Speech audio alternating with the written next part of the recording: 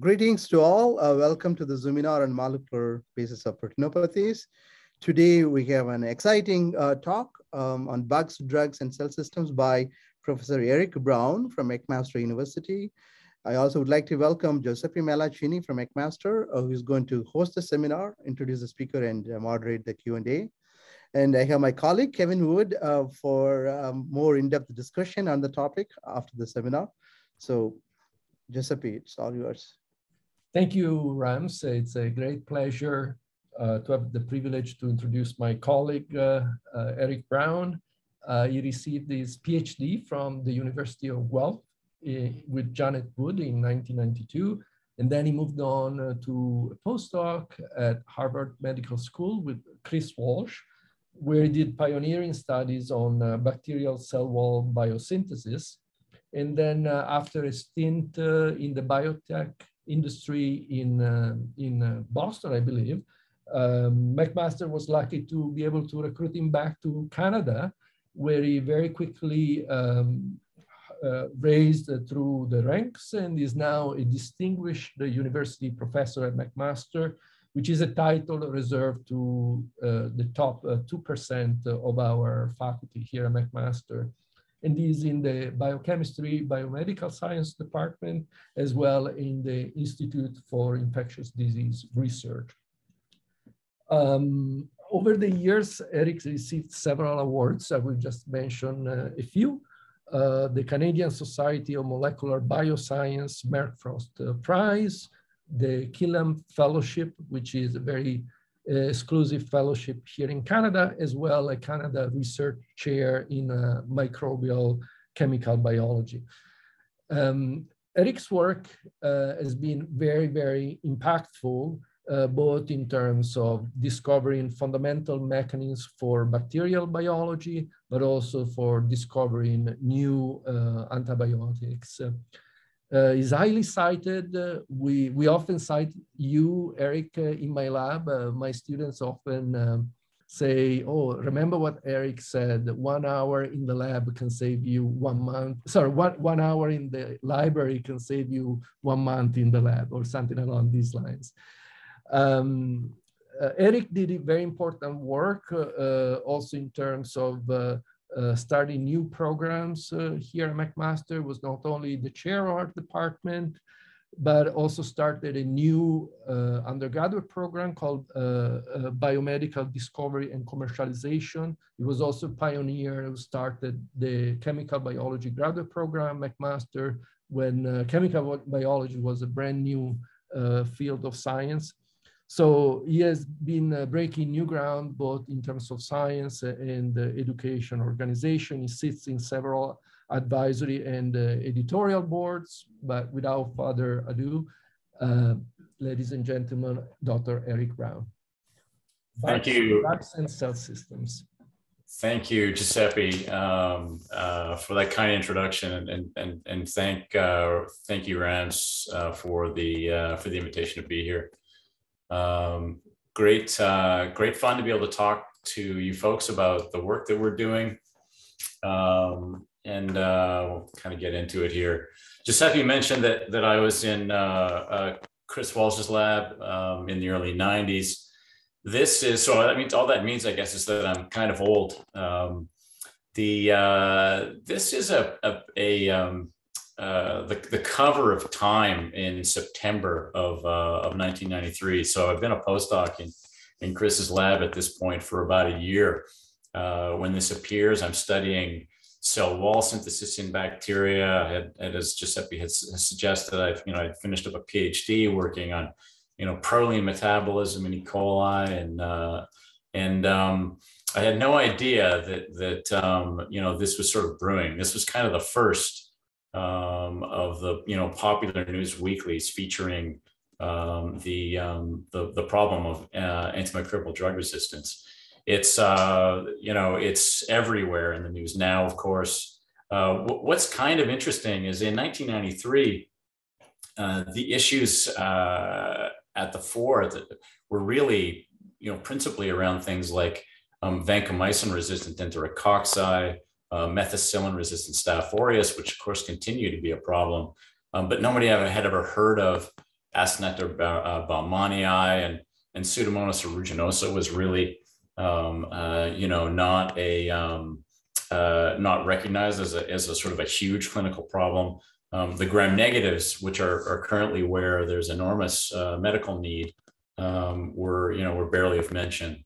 And what's perhaps a little bit disappointing, if not depressing, is that things are really far worse today than they were in 1993 when this appeared. And so why is that? I mean, here's some more information, which is perhaps a little bit disappointing, if not depressing. We haven't really had a truly new antibiotic in more than 30 years. This is some lovely work by the Pew Foundation in the United States to kind of summarize the status of thing. It's actually this analysis was first done by Lynn Silver. What it does is it puts the number of new antibiotic classes discovered in the decade in which they were discovered. Here you have arsenicals discovered in the early 1900s, penicillin in the 20s, and you have this golden age of antibiotic drug discovery kicked off by the work of folks like Selman Waxman, the discovery of streptomycin, and really a lot of rich discovery happening. And then no new antibiotics, truly new antibiotics, discovered for the last 3 decades. This is kind of remarkable to me, I think, in particular. You've just got a sense of my vintage. I'm growing up as a scientist during this period. My training is through the 80s and early 90s. You have remarkable things that really have enabled drug discovery in all therapeutic areas that are coming to the fore at this time. Recombinant DNA technology, of course, is an invention of the 1980s, as is things like solid phase synthesis. So we have the ability, in the early 90s to do things like express a recombinant protein and interrogate it with large libraries of synthetic chemicals, which becomes really the MO for drug discovery really for the last 30 years. Also during this time, right, you have genomics really coming of its own, high throughput liquid handling and robotics, structure-based drug design, and remarkable perhaps, right, that this has been, a nearly complete failure in the case of antibiotics, while it's been quite successful in other therapeutic areas. And so this is a problem which is and a history that's kind of become an obsession for my research group. We're students of history and have kind of taken note of really what does underpin the success of the golden age of antibiotic drug discovery. And of course, folks like Waxman were looking for, this is a petri dish, of course, where an antibiotic is spotted on a little disc, and a lawn of bacteria are allowed to grow, and you see this zone of inhibition. Folks like Waxman were interested, right, in compounds that would kill on a dish, and if they could be made bioavailable and worked in a mouse, then they had a really good chance, frankly, of working in a human. And this is a paradigm which continues to this day. It is, and it is in fact the envy really of other therapeutic areas. And in that things working on a dish can translate into a mouse, which have some meaning in a human. And yet they, we have a real paucity of success in this therapeutic area since. And so we've been asking things like, this reductionist approach to drug discovery, which has really taken hold in recent decades. Perhaps it's failed because there's something about this system which has been lost or perhaps underappreciated. And so we, more than 5 years ago now, we really began to establish methods in my laboratory to use systems biology and such techniques to try to give us what we hope are unique insights into the system as a whole that can enable antibiotic drug discovery. There are really a wide variety of tools that are available. and I will talk about just two collections and our work with them during this this lecture. These collections are not new, and both of them were, invented about 15 years ago. The Keio collection out of the Nara Institute in Japan, Hirotada Mori and Barry Wan are collaborating on this. This is a collection of an ordered collection in which every gene that can be deleted in E. coli is deleted. And the Alone collection out of Yuri Alone's laboratory in Israel, in which every gene expression unit, every promoter has been fused with fast-folding green fluorescent protein as a reporter. And there are many other collections that exist today and in pathogens and so on, ordered collections of deletions, et cetera. But these have been a real kind of focus for our systems biology efforts, which we've done principally in the model microbe E. coli. And so what are we talking about here? We're really talking about charting genetic interactions on a genome scale, principally the interaction of genes with other genes, of genes with chemicals, and we're using formal genetic principles to describe these interactions that are typically referred to as enhancement or suppression of some phenotype, and that phenotype is typically growth inhibition. We're thinking about things like antibiotics. And so here's just a look at that. We've got growth on the Y here. We'll index wild type as having a growth of 1, delete gene X, and we have maybe that strain growing with 70% of the growth rate of wild type, delete gene Y, maybe it's 80%. And then there's something called the multiplicative rule, which was really developed many, many years ago, popularized more recently by the yeast community when they were doing their genome scale genetic interaction studies. But it predicts then that if we delete both of these genes together in a single strain, that the growth rate should go with the product of these two, namely 0.56.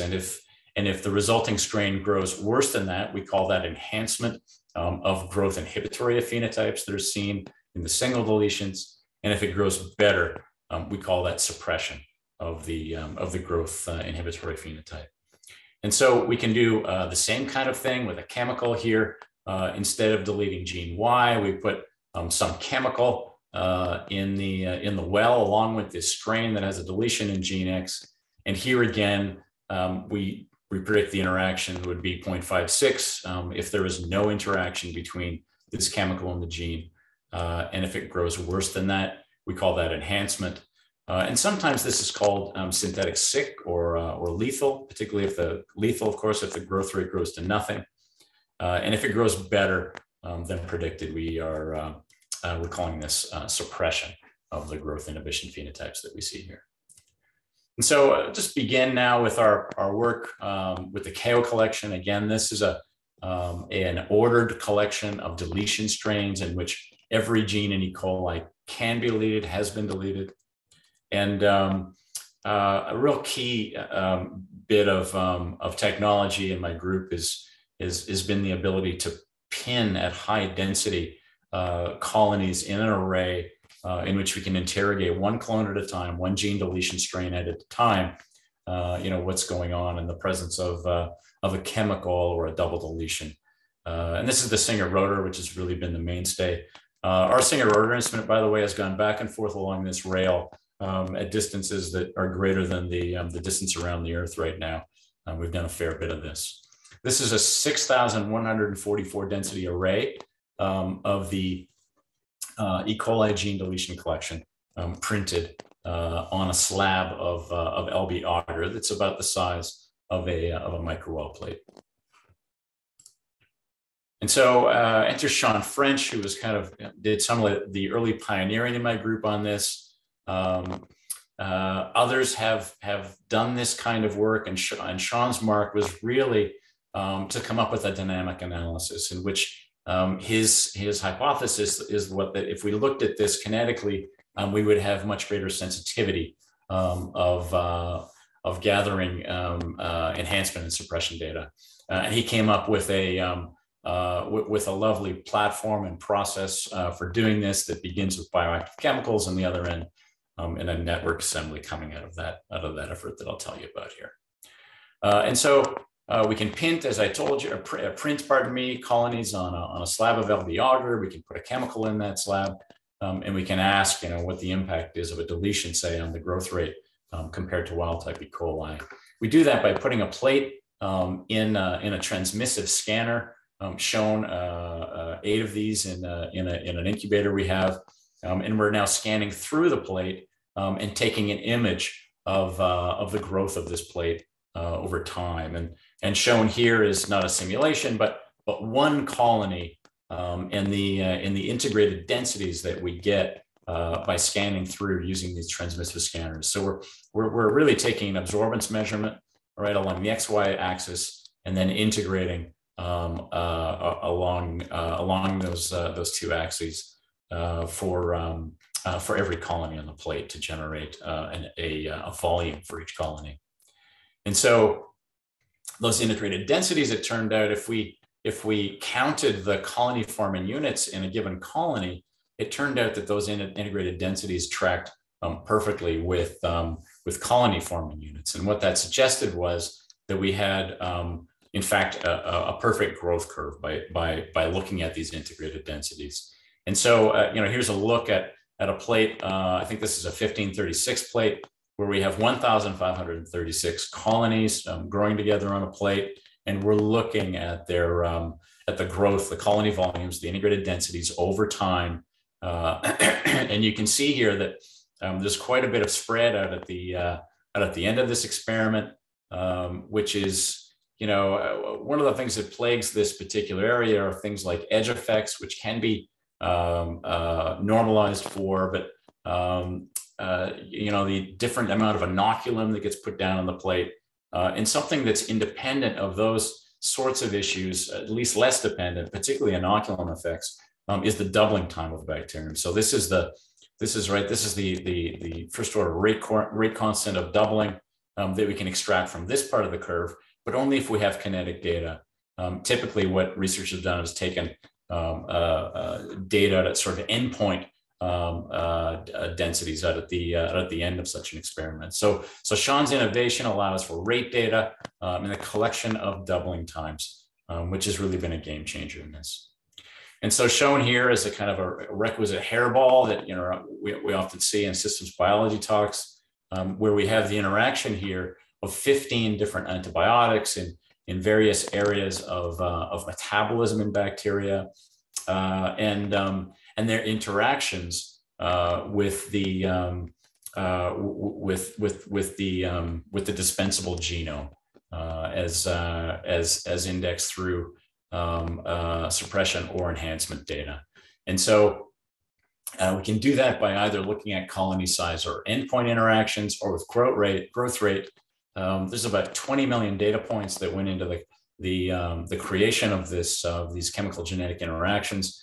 And what we found was for a given chemical, we get about, for endpoint data, we get about 100 enhancers of the action of any one of these chemicals. But using our growth rate interaction data, about 150. So a pretty significant enhancement in our ability to detect chemical genetic interactions with this rate data.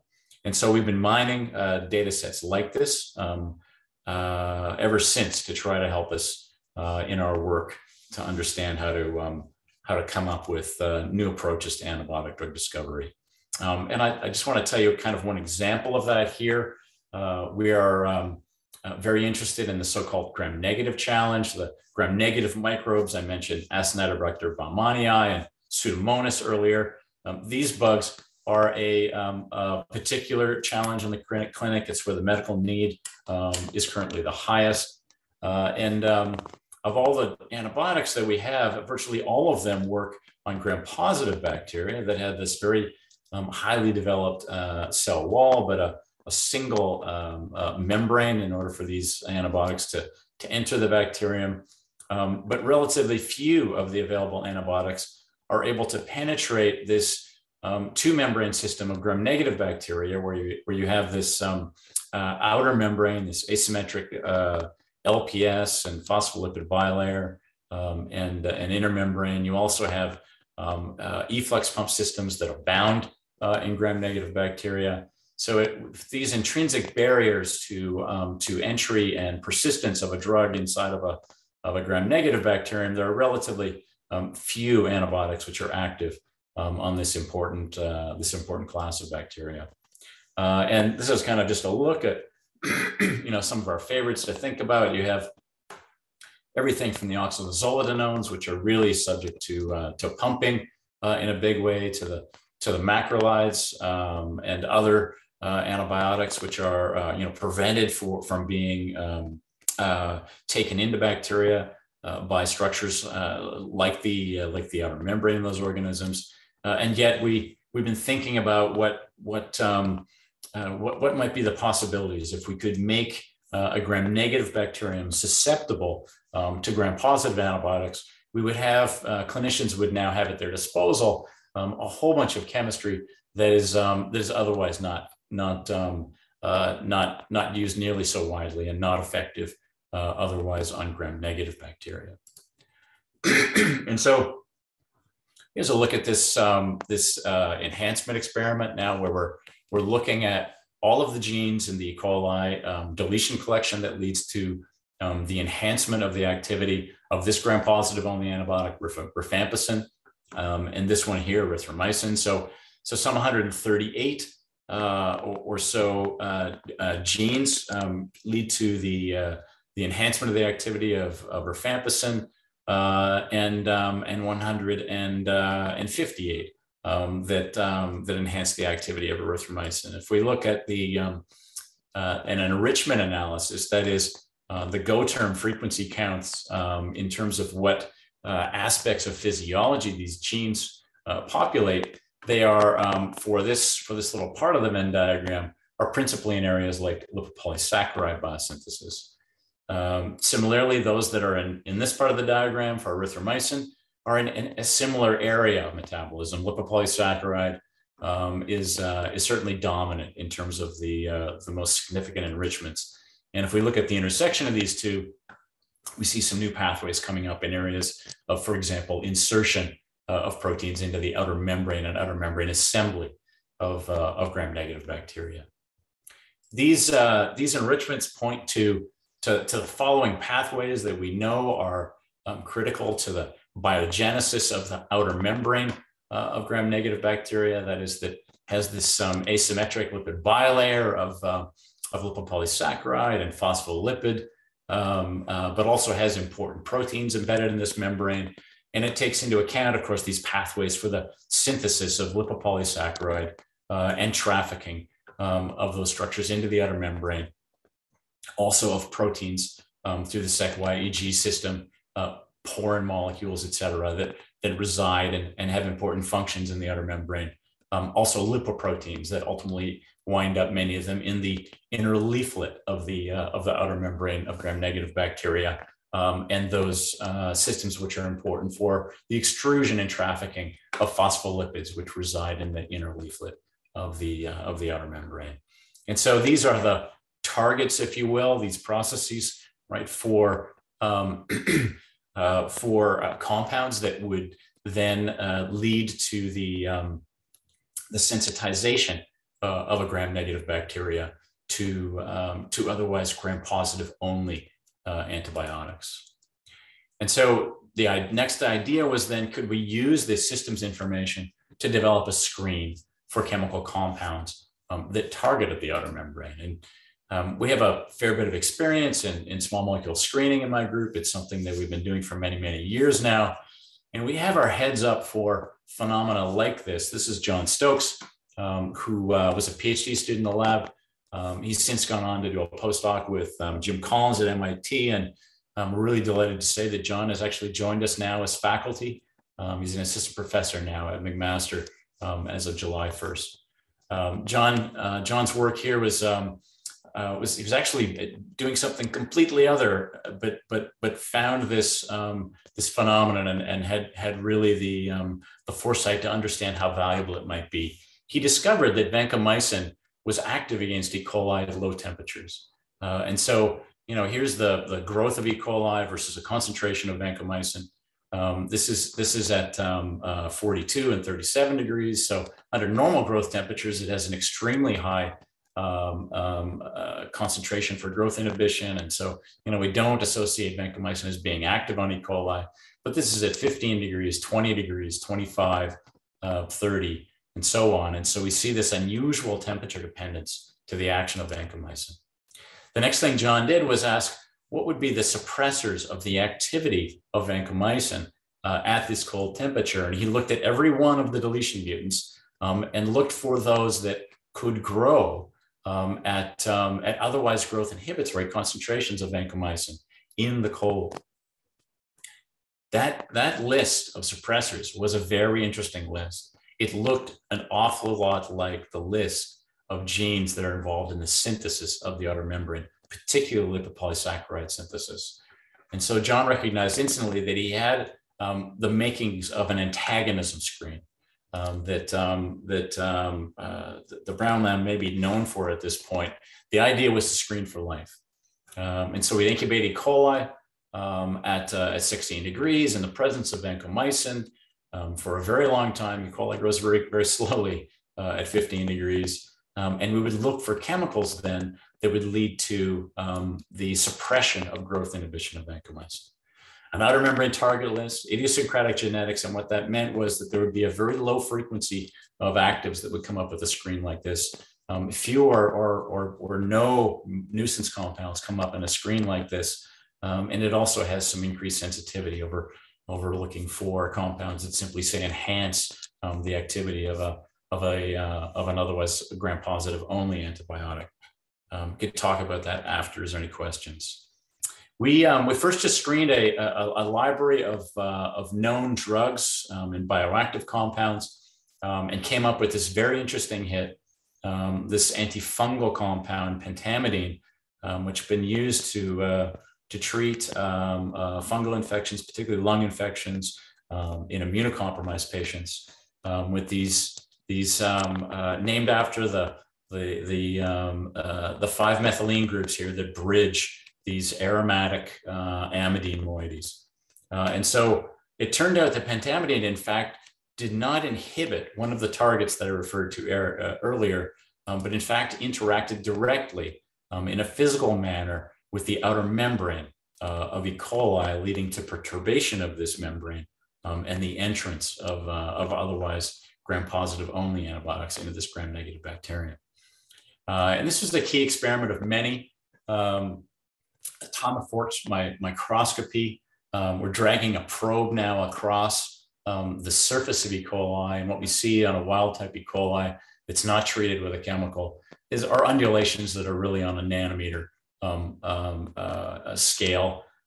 In the presence of 25 micrograms per mil pentamidine, though, these very deep furrows develop in the surface of the bacterium, consistent with the perturbation of membrane structure, allowing gram-positive drugs to enter. And you see these very huge undulations in the surface that are reminiscent of this natural product peptide, polymyxin B, which is known for and celebrated for its interaction with the outer membrane of gram-negative bacteria. And so Craig McNair was very interested to see whether or not he could make use of pentamidine in an animal model of infection. This is a checkerboard that we do routinely in the group, where we're looking now at the interaction of pentamidine with another antibiotic, in this case, novobiocin, which is a gram-positive only antibiotic. Novobiocin having quite a high, so blue is growth and white is absence of growth. Novobiocin on its own is not good at inhibiting the growth of this organism, and nor is pentamidine. But when we combine these together, we have this sweet spot of concentrations where pentamidine and novobiocin are showing synergy. And so Greg did experiments where he looked at both the survival and the counts of A. baumannii in all organs of the mice infected with A. baumannii and treated with this combination, and saw survival of all individuals, complete clearance. Shown here a spleen, but we saw the same results in all organs, pardon me, that we looked at. The combination showing sterilization, and either of these two compounds alone showing little or no impact on the infection. So this work really had us convinced that we were on the right track with this screen. We've since expanded this screening effort on more than 100,000 diverse synthetic compounds. And this work was just published by Christina Klobuchar, a PhD student in my laboratory, and former postdoc, JP Cote, where we have two new compounds. These two are not inhibitors of an enzyme involved in the synthesis of the outer membrane, but rather are, as you can kind of surmise here, are cationic amphiphilic compounds that are disturbing the outer membrane of E. coli and other gram-negative bacteria. These two put a premium on looking for compounds that would be very selective in their perturbation of the outer membrane without interacting, for example, with the membranes of human cells. And we have in these two compounds pretty selective compounds for the outer membrane of gram-negatives. Okay, turn our attention here to chemical interactions. The idea here, of course, is that we're going to combine two chemicals.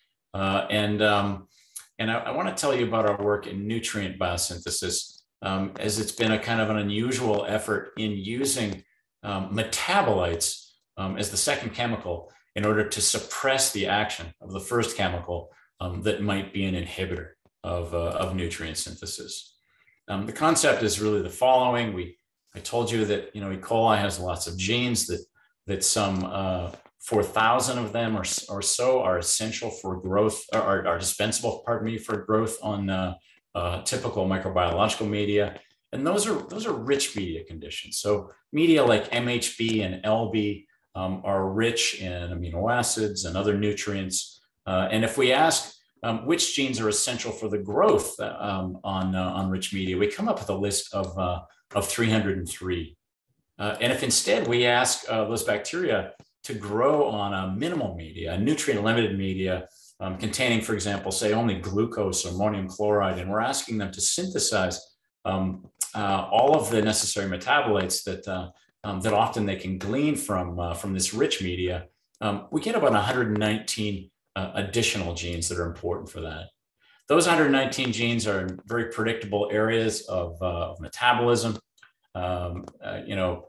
Almost 2/3 of them are involved in amino acid biosynthesis. Another big collection are involved in purine and pyrimidine synthesis, and still more are involved in vitamin and cofactor synthesis. And so we've been, thinking about these aspects of metabolism of bacteria as perhaps druggable. In other words, that the areas of the sites of infection are sites that, in some cases at least, may be under considerable nutrient stress, and that some of these processes could be druggable from the perspective of developing a new antibiotic. And some of the early work in my group is done by Sumaya Zlitny, who's a former PhD student, now a postdoc at Stanford. Sumaya did a screen of 30,000 diverse chemicals, looking for growth inhibition, really in this nutrient-limited condition where she would provide just glucose and ammonium chloride. Some 340 compounds had some ability. They're shown in red here in a 3D plot where we're looking at a triplicate assay. Some 340 led to some significant growth inhibition, and she by adding back amino acids, nucleobases, and vitamins, determined that 71 of these then could be suppressed with the action by adding back these metabolites, and these were keepers for her. These could be then subject to systematic studies of metabolite suppression in order to come up with hypotheses for the mode of action of such chemicals that could be, at the very least, be good probes of metabolism and perhaps leads for new antibiotics.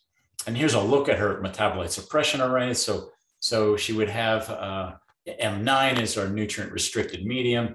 M9 all is when we add back all nutrients, amino acids, nucleobases, and vitamins, etc. She could add back just the amino acids, just the vitamins, just the nucleobases, or add back these things singly. And then, she went deep into the oxytrophy literature for both yeast and bacteria, which is more than 40 years old now, to come up with these very signature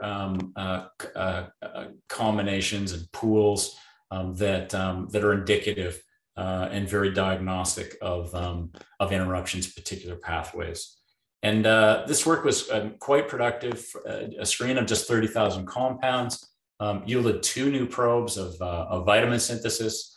The first is this particular compound here that was suppressed by para-aminobenzoic acid uniquely. And so that makes this a unique folic acid synthesis inhibitor. It inhibits the PABA, the PAB-A enzymes. It has an MIC of about 2 micrograms per mil in E. coli, and for these enzymes PAB-ABC, we found an inhibition constant consistent with slow binding and irreversible inhibition, and inhibition of 7 micromolar. Similar to this molecule over here, MAC 13772 was suppressed uniquely by biotin. It was found to be an inhibitor of BioA synthesis, MIC of 4 micrograms per ml, IC50 sub-micromolar. We've done quite a lot of SAR here, co-structure of this particular molecule. It actually tags the pyridoxal phosphate cofactor at the active site of this enzyme to form a very tightly bound adduct. And more recently, Lindsay Carefrey in my lab and team have shown that this is efficacious in an animal model of a Baumannii infection, where we're able to mimic humic biotin levels in a mouse. And so this work has been quite exciting for us. Two unique compounds that, at the very least, are new probes of the chemistry and metabolism of vitamin synthesis in bacteria. But we've been very interested to kind of take this work a little further. And our work in gene-gene interactions, I think, is a nice example of this. So here we're now looking at 2 gene deletions, right, which are showing some meaningful interaction, suppression or enhancement of a growth inhibitory effect of either a single deletion alone. We made in this particular work with JP and Sean French a focus on some 80 or so genes involved in nutrient biosynthesis, again, taken from this area of vitamin, nucleobase, or amino acid synthesis. And these particular deletions, right, which are dispensable in rich microbiological media, were then crossed with every one of the single gene deletions in the KO collection. Marker over here being apomycin. The marker in this in the KO collection is CAN, and then these are crossed, mated to create a double deletion that's capable of growing in rich microbiological media on both apomycin and kanamycin. So these guys made about 160,000 double deletions and characterized those for their growth on rich microbiological media. So we're looking at unique interactions between a nutrient biosynthetic gene deletion and a gene in the rest of the genome that lead to an enhancement in growth inhibition from such interaction due to that interaction. And so again, another hairball here. There's about 23 interactions per gene on average of those 82 genes with the rest of the genome. So it's a remarkably dense and complex network of interactions, which is not so dissimilar to what's been seen in yeast. Really speaking to the redundancy, the network-like behavior of physiology in bacteria, as we have seen in yeast. where these genetic interactions are really about resisting perturbations, right, in any of these sensitive metabolic processes. What was really telling and kind of nice for us to see is that we saw completely lethal interactions where in many of the known processes of biosynthesis and transport. A bacterium, when faced with nutrient-limited conditions, has really two options. They can either synthesize a metabolite, which is important to them, or they can import that from the environment. And if both of those processes are impaired, then we have a synthetic lethal situation. And we were quite interested with our interest in the biotin biosynthetic pathway, in the synthetic lethal interaction between the biotin transporter BioP and genes that were important in the synthesis of biotin, namely BioA, B, and D. And so this was very useful to us. Garim Kumar was a PhD was a postdoctoral fellow, pardon me, in the laboratory at the time, who led this work. And Garima noted that our biotin inhibitor, right, 13772, was capable of significant new growth inhibition, right, of E. coli. If she used in rich microbiological media, she used that compound in the presence of a transporter deletion. So that's the biotin transporter. So we knock out the biotin transporter. This bug can't get biotin from the media and is sensitive now to this biotin inhibitor, whereas wild type, of course, is insensitive. Garima had been screening natural product extracts from Jerry Wright's laboratory, looking for natural product inhibitors of biotin synthesis in E. coli, but was frustrated by a presence in those extracts of contaminating biotin.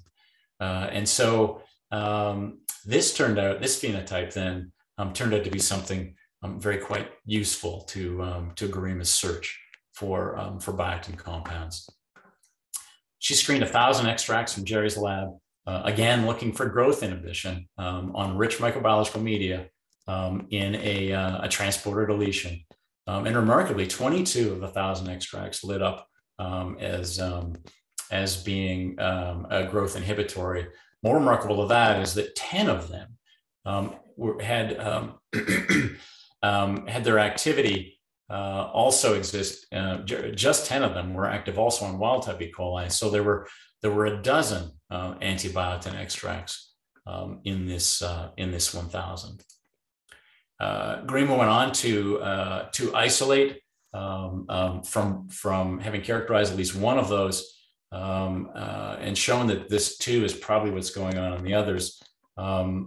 These two compounds, which are known as the amiklanomycins, first discovered in 74 in Japan. They have this unique, unusual amino acid that has this cyclohexadiene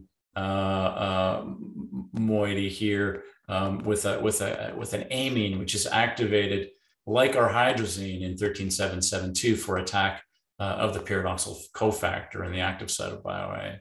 And so these are now two more, very useful probes, and we're moving forward with the amiklanomycins as well as 13772 as leads for a little program in my group to develop antibiotin compounds.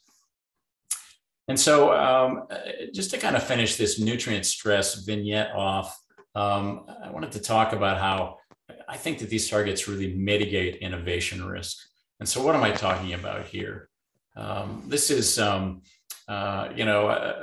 Venn diagram to try to illustrate a conversation that's kind of ongoing, I think, between the drug discoverers in the sort of pharma and biotech world and those in, among microbiologists and pathogenicists in the microbiology world, where, folks like myself, pointy-headed academics often refer to this class of targets, right, which are important for growth in vivo. Drug discoverers in the pharmaceutical realm have been really focused on that 303 set of genes, right, that are important for growth on nutrient-rich media.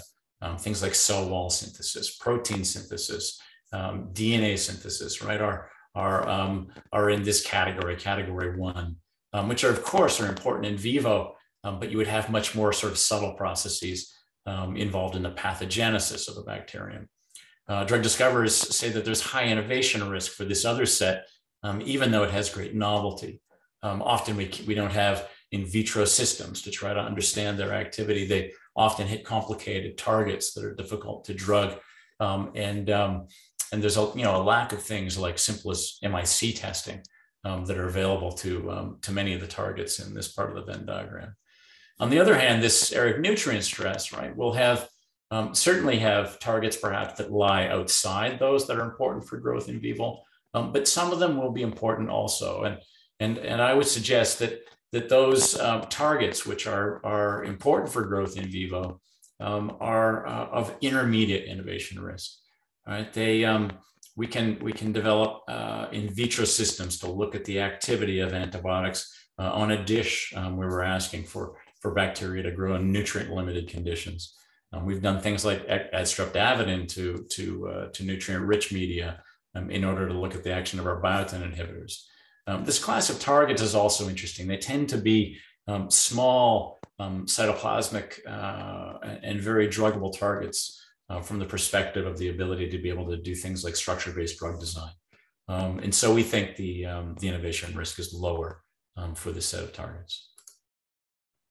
Okay, I'll finish off here then with work that we've done in my group using this collection, the Alone collection, Yuri Alone's construction of some 2,000 strains or so, in which fast-folding GFP has been fused with virtually every promoter unit in E. coli as a way to report on gene expression.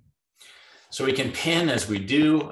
This is a 6,144 density array of those 2,000 or so clones. So each one is in there at least in triplicate, and we get we can get a lovely plate that we can see the fluorescence of these particular clones grown on solid media, presenting an opportunity to do things like put any chemical that we would like in this plate to look at what is the unique and signature response of every promoter in E. coli to a chemical. The problem was there was no equipment that was capable of imaging this array, and so we built it. Enter Sean French and a look at what he calls the printed fluorescence imaging box, the PFI box. There's a Raspberry Pi computer and a CMOS type camera, and in this dark environment of this black box, of course, is an LED array to illuminate these fluorescent colonies. There's a plate sitting in the bottom of this device on the LED array. These are 3D printed. We now have several 3D printers in my lab. The first prototypes of this particular thing were in fact done in a styrofoam box before Sean got the 3D printer.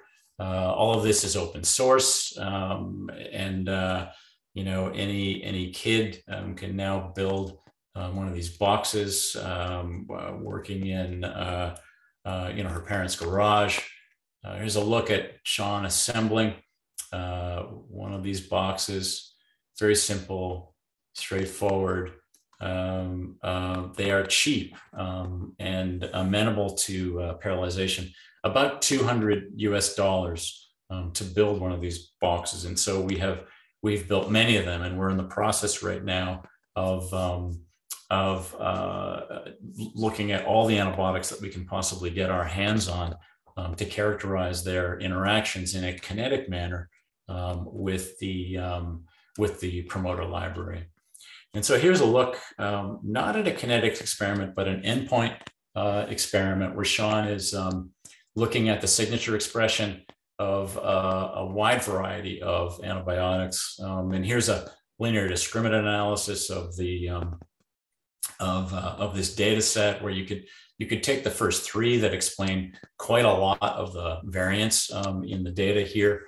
and doing a supervised classification, Sean sees something, really quite impressive. I think that he's able to really distinguish quite nicely between compounds targeting cell wall, those targeting protein translation, nutrient stress, membrane synthesis, or membrane active, compounds, folate synthesis, etc. And so this has given us great confidence that, and this is a collection of about 200 molecules or so. This has given us some confidence then to kind of move ahead with a kinetic analysis of the system. That's necessitated a deep learning approach where we're essentially watching a movie of the response of this array to any compound.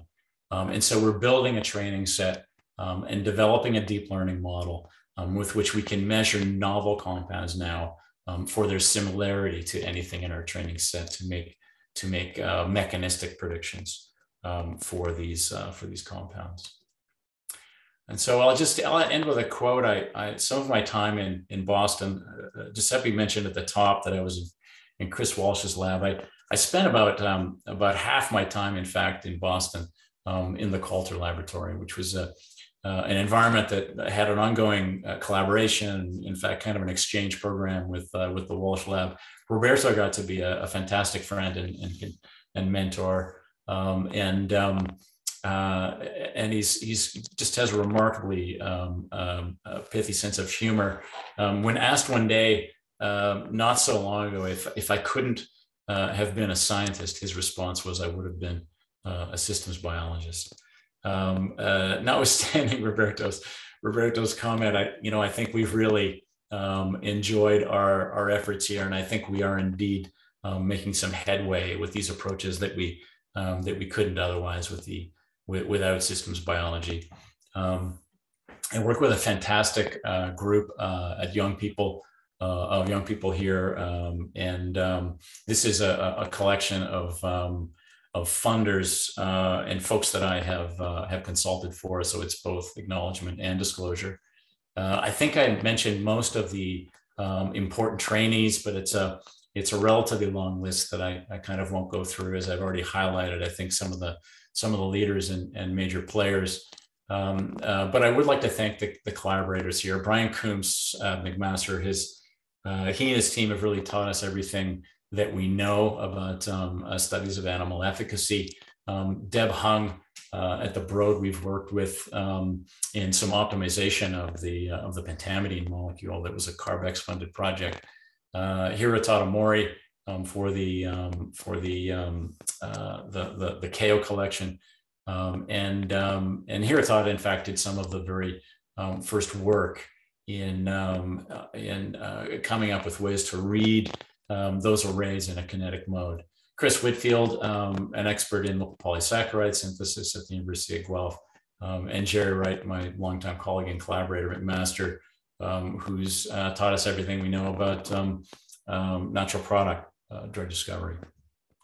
So thank you as well for your attention and interest, and I look forward to answering any questions if I may.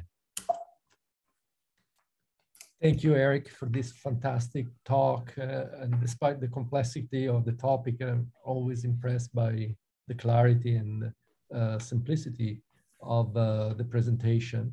I invite attendees to post their questions in the Q&A box. And the panelists can ask directly. In the meantime, I wanted to ask you a question myself. So it looks like a winning strategy is to combine different drugs. For example, the pentamidine and novobiocin is an example. But that also creates a new level of complexity, because if you have to screen combinatorial libraries, then it's already screening a library for a single compound is difficult enough. But so how are you planning to deal with this combinatorial explosion, and will deep learning, to which you alluded towards the end, help in this respect? Yeah, it's a really, really, really great question, Giuseppe. We've kind of dabbled in this area of chemical combinations for many years now. And at some point, we actually had a project where we were doing things like, pooling to try to solve this problem. It turned out, to be a little too noisy. But you're absolutely right. Once you think about, just combining a library, systematic combinations of a library of 1,000 members, you get into just enormous numbers super quickly. So it's really not practical to do things in that fashion. And so that's kind of, why we got so excited, frankly, about this idea, to, kind of use the systems approach to get a sense of, if we wanted to make a gram-positive antibiotic active on a gram-negative, what would be the target list? And could we come up with an assay that would encompass that target list? And so, once we had an assay like that, we thought now we had a kind of a road in to a wide variety of combinations. So we could now, we could screen with an assay like that and come up with a short list now of compounds to systematically combine, say, with our favorite gram-positive only antibiotics. Kind of what I didn't have time to talk to too much about today is that it's interesting that assay, returned a bunch of different compounds, and not all of them, frankly, are,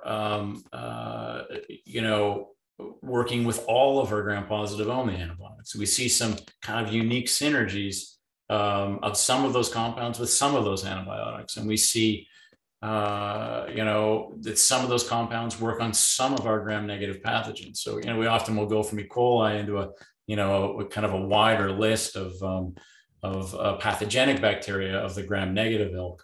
And so there's, and that's another thing that kind of we didn't add to, right? When we said we're going to investigate all these combinations, but what about all the different bugs as well? So, where there's likely to be, of any given combination, we've observed, there can be selectivity for a particular bug. So I think that's a long way of answering your question, but I think in short, I think it's about trying to find a clever assay, I think, that takes us into this without making that necessary, without making it necessary to really interrogate all of combination space, which is just about impossible without AI, that is. Thank you, Eric. We have several questions coming up. I'll start from the question that is perhaps most relevant to what you just explained. Have you considered using pairwise approximations to higher order interactions to identify candidates for higher ordered combos? And this is a question from Kevin Wood at the University of Michigan. Yeah, and I think I know where Kevin's going with this. So it is, I mentioned that we had worked a fair bit with trying to create, so we can reduce the size of the haystack in combinations by doing things like pooling compounds. We really tried hard to make that work. In fact, I was contacted by a guy who ran a computational lab and said, I've got the secret to this. I can give you the algorithm to do these setups, and we worked quite hard at this. This is and never got to something that we felt comfortable with. I guess it's a negative result that maybe we should have published, but we haven't. But our experience in chemical screening is that it's hard enough to come up with an assay with a single compound, right, in order to get a really good signal, let alone look at pools of compounds. And often that can create a lot of noise that that makes life difficult. And so that again is probably the short answer to what is a kind of a complicated thing to get into. Thank you, Eric. Another question from Kevin Wood. Beautiful work and experiments. Is it possible to extend these kinetic assays to evolutionary timescales by somehow, for example, reseeding a plate from colonies on a previous plate? Yeah, for sure. I mean, you can do things. So for example, if you wanted to know maybe whether a particular genetic background, a single gene deletion, was important ultimately for, might have a propensity to develop resistance compared to another. You could put that chemical in a plate and you could keep pinning, and now you could look at every single deletion in time. The pinning thing is, really it's going to pick up whatever's there, and whatever's grown is going to be there more than anything else. It's really quite powerful to do this, with a strain in which you have completely saturated the strain with mutants. Now, things like resistance, I think you don't even need to do that. You could do that in pools as well, right? So it's not something maybe that you necessarily need to do with an ordered collection, but at the very least, I guess it's nice to have a barcoded collection to do something like that. But these are, I think these collections are super useful. Whether it's a random transposon collection, which is barcoded, that you can have a look at what's coming out of the pool. Very useful for suppression experiments, enhancement experiments. It's usually something that you want to do, by looking at an array of clones and kind of following what's going on with every pinning. The time scale over growth, if that's what we want to look at, is for standard temperatures, things usually done in a day. Our 15-degree thing, I think our incubation was for 96 hours or something. So yeah, with time and temperature and so on, those are kind of the time scales you're looking at. But I think repinning is a way to really look at this in an interesting way. Cool, thanks. That's really nice. Thank you, Eric. If you still have time, we have a couple more questions. One sure. From Hebapala Mohammed. Thank you for the talk, Dr. Brown. Can the key structural elements of the two drugs be combined in one single compound? Would that elicit the same effect of using a combination of two drugs? Yeah, it's a really interesting idea, right? And we've not done any such thing yet with any of our agents that we've come out with, for example, that are targeting the outer membrane. Polymyxin comes to mind, right? As this amazing compound that has this cationic peptide portion that we know, and without it also has this, lipid-like aliphatic tail. And we know the peptide portion is really quite good at perturbing the outer membrane. And that without the lipid tail, it doesn't do the second function of polymyxin, namely disturb the inner membrane of gram-negative bacteria.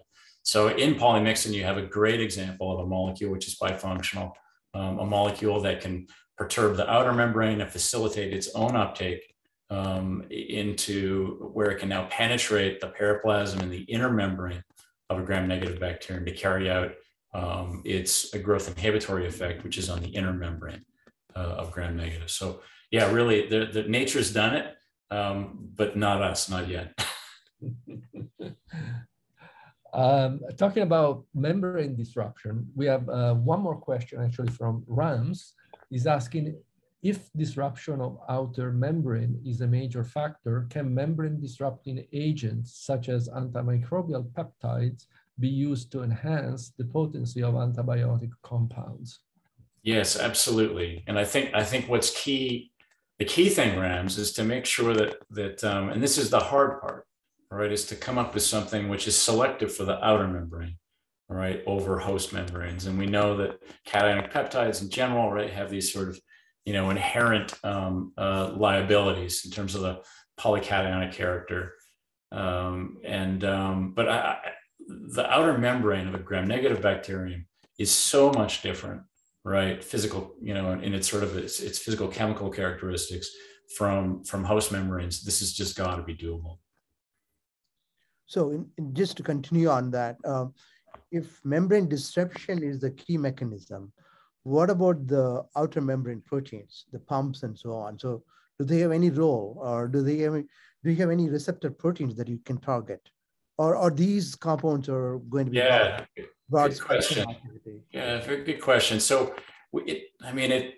it's so much harder to determine, the really sort of, and Giuseppe and I've had some of these conversations, right, about how do you figure out exactly how a membrane active compound is working?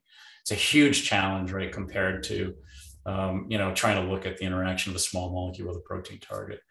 But today, Rams, we've not come up with anything that we think is interacting with a specific, say, outer membrane protein target. Virtually everything that we've come up with today, we think is interacting dominantly with, with the outer membrane structures, particularly the lipid polysaccharide structures. We typically, one of the signature physical chemical characteristics, right, is something which is amphiphilic and cationic. That outer membrane is very, has anionic character, right, as well as lipid character. And so all of the compounds that we've come up with to date have characteristics that you could imagine interacting with both the anionic and lipid character of the outer membrane. And again, I think and that's fine. I think the key is making sure that it's not something that if your goal is a drug, it's not something that disturbs also the canonical phospholipid membrane of the host. Right. So can we assume that these work these are good for any gram-negative bacteria then? Yeah, I think it's doable. And I think, we have some evidence too that this is actually going on in the host, right? So, that these cationic peptides and the innate immune elements of the host are working on the outer membrane, and they're doing that in order to take on that bug, probably with, some combination strategies that maybe we don't even quite appreciate yet. Great talk. Thank you very much, Eric. This was fantastic. Please join me thanking Eric again for joining us. And thank you to the attendees as well.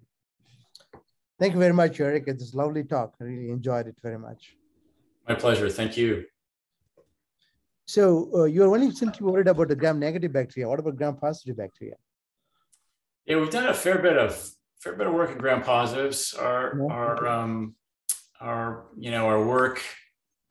work in that area has largely been on kind of new aspects of physiology that we thought we could target. Certainly our work in nutrient synthesis, those compounds work quite well in gram-positives, at least most gram-positives. We worked for many years on wall-tachoic acid synthesis in Staph aureus, and that's kind of where we got fascinated with antagonism screens and kind of complex genetics. It turned out that some of the compounds that we were able to pull out and others, in fact, Suzanne Walker's group at Harvard Medical School done some work in this area, as well as Merck really took advantage of the complex genetics that we mapped to do some very, very large-scale screens of their entire chemical file. And those compounds turned out to be pretty interesting. Many of them. One of I think the most important interactions that we mapped was inhibition of wall-tachoic acid synthesis leads to sensitivity to beta-lactam antibiotics in organisms like methicillin-resistant Staph aureus. So yet another combination strategy, right, of trying to make drug-resistant organisms sensitive to existing classes of antibiotics. Okay, thank you very much, Eric, and thanks, Giuseppe, on both times. My pleasure.